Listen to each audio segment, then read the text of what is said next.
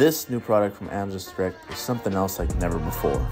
This paintable repair filler repairs minor holes, scratches, and tears all around the shoes like this. So let me show you how these holes are repaired on these Air Force Ones.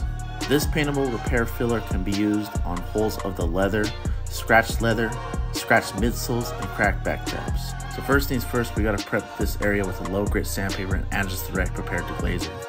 Now there's a few ways that you can apply this, but anything that's flat will work best. You can put a generous amount because we're gonna fill that sucker up. And when we do that, we're gonna sand it down later on. Now another cool trick with this product is that you can mix paint with it. To have the surfaces bond, do a 1:1 ratio.